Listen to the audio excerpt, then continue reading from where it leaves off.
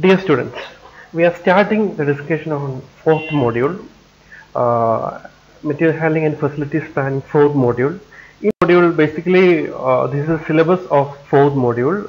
Material handling systems is there. We had to discuss about material handling principles, then what are the different material handling equipments, and then also we had to discuss what is the relation between a material handling and plan layout. These are the four terms you have to be studying in fourth module. Actually, in industrial engineering module 2, we already have discussed detail about material handling equipments, material handling principles, etc. You already studied that. So it will be very easy for you to study the fourth module in material handling. It's almost the same thing is there. Industrial engineering second module and this fourth module is almost similar. So very small module. We can discuss with 2 video lectures. This will be our first video lecture. What is a material handling system? We discussed about material handling system from starting. We know that any system, any equipment, any object or instrument we are used to handle any material. So for which all purpose we will handle material, either for storing or for movement or for measuring or for carrying, whatever, for any equipment we are used to handle the material for any purpose, storing, transportation, inspection, whatever the purpose, that equipment usually called material handling equipment. That system is usually called material handling system. So in a definition we can say that material handling is a basic operation connected with the movement of either it may be individual product or a group of products.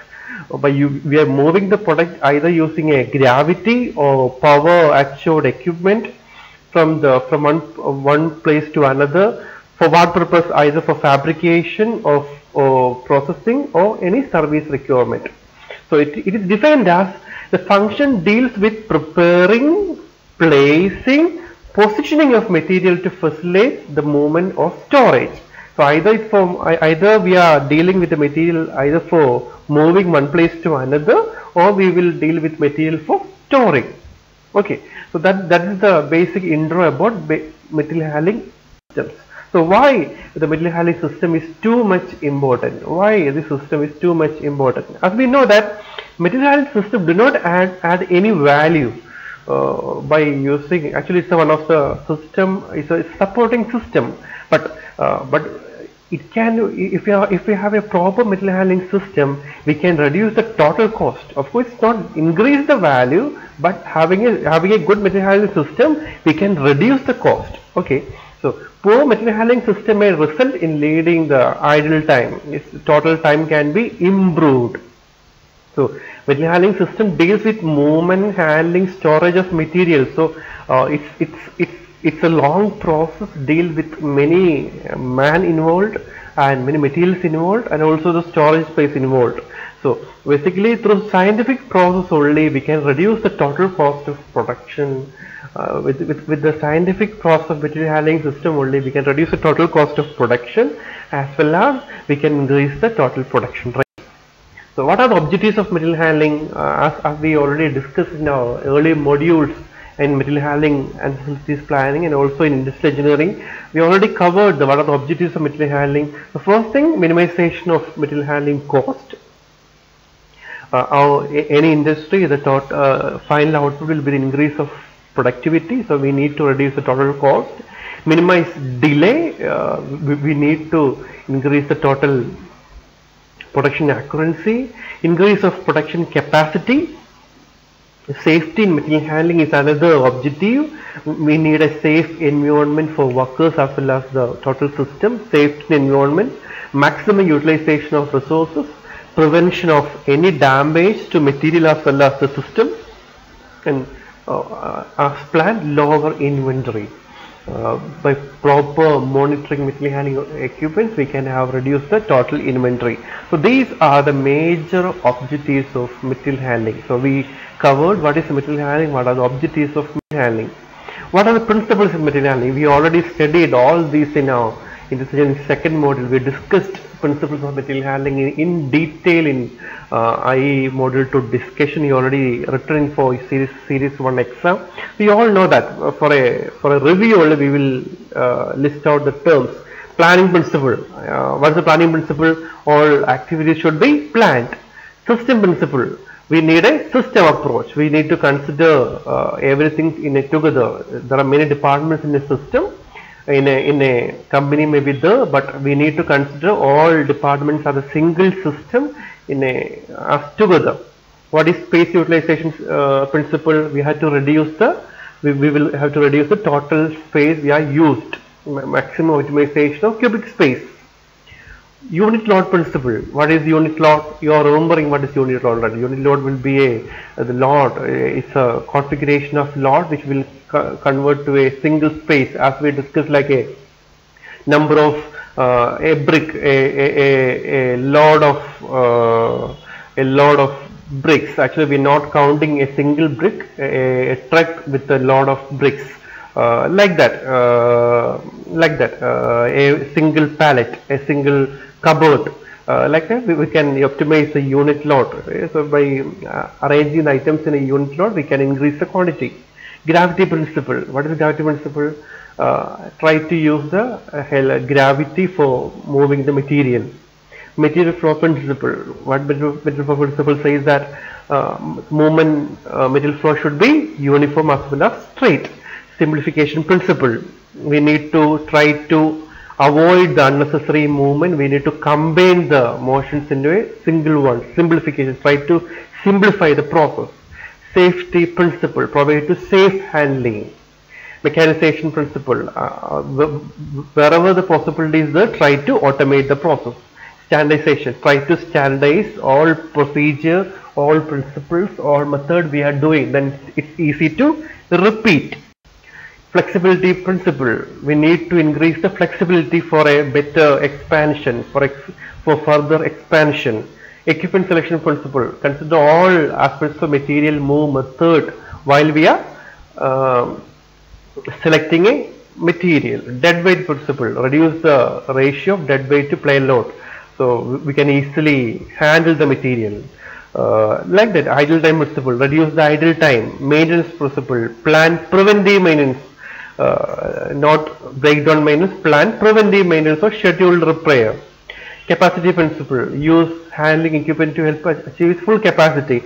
Like that, we have different principles for material handling. You already studied it in detail. Try to at least 10 principles from this, then you can easily write in your exam. If a question comes, what are the principles of material handling? Very important for you in exam point of view. We already discussed this portion, that's why we are skipping in a very speedy manner. So, what are the considerations in material handling? By seeing the slide itself, you already see it in IE module 2. While we are designing a material handling system, what are things to be considered? We already studied that. The first one is material characteristics. Material can be physical state, solid, liquid or gas.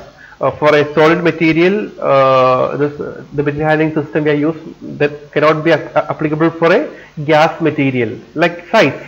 For a large size material, the system we need to use is not similar to a small size material, like weight, like shape, like condition.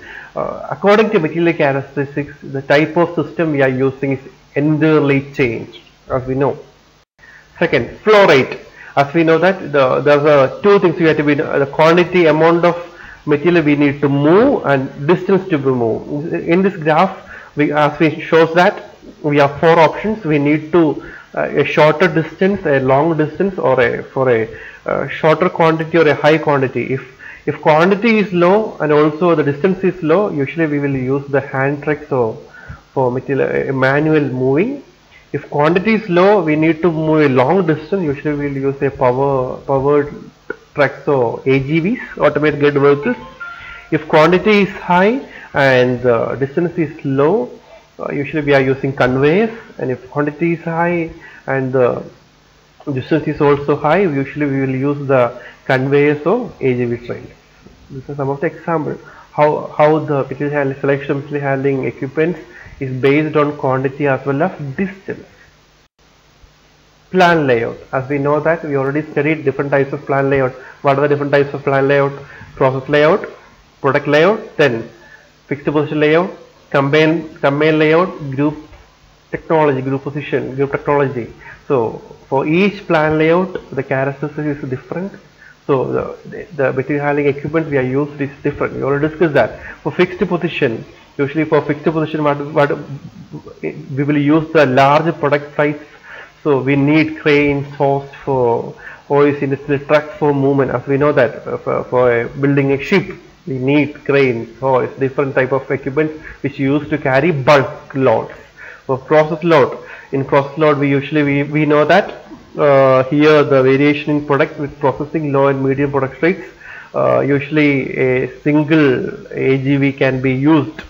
Product layout, having a limited product variety, high production rate, usually conveyors, usually moving conveyors can be more suitable for product layout.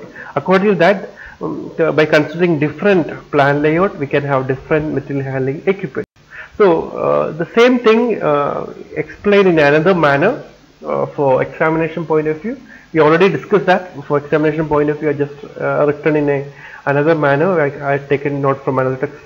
So what are the we already discussed that, the properties of material, solid weight. I already discussed that. Layout, and how we already discussed last line, how the layout and the material handling equipments are connected together. While writing this, you also you'll try to show the tables I saw charted in the last two slides regarding the material, regarding the layout, regarding the production flow. Other parameters are cost consideration. Every industry, the cost is one of the important criteria. We need to consider the total amount of cost is going to spend. The cost consideration is another factor. Nature of operations, either its operation is a temporary operation or a permanent operation, flow is continuous or independent. Nature of operations will be a good or a important criteria for selection. Engineering factors, selection of equipment also depend on engineering factors like door, ceiling dimensions, floor plates, floor conditions, etc. By considering all these conditions only, we can select the material handling equipment you can use. Equipment reliability, the reliability of equipment and supplier reputation after sales, by choosing a proper supplier, by choosing a proper company is also a consideration while choosing a material handling equipment. So these are the major considerations while we are selecting a material handling equipment. In last part of this video lecture, I just want to add one point, how the plan layout and material handling are connected together. Actually, our subject is material handling and facilities planning. Basically, consideration of selection of material handling purely depend on plan layout. As we shown in figures, tables above, we know that for different plan layout, different material handling equipment should be there. So how the plan layout and material handling equipments are connected together? The first point can be, we know that material handling equipment do not add any value, as already I said, but by proper material handling equipment, by proper systematic layout, we can reduce the total cost of production. So the material movement should be kept minimum while we are designing a plan layout. Then if material movement distance is minimum, of course the material handling cost will reduce. So while designing a plan layout, try to reduce the total distance we are moving. That's the first point. While designing a plan layout, reduce the total distance we are moving. One. Second, the production rate time of your worker is fully dependent on how long he is traveling. So while you are designing a plan layout, try to have a plan layout with the minimum movement of workers. If we take more time for movement, if movement is traveling, total production rate involved with him will be reduced. Try to, while we are forming a plan layout, try to reduce the movement of workers. Third, space is an important consideration in material handling.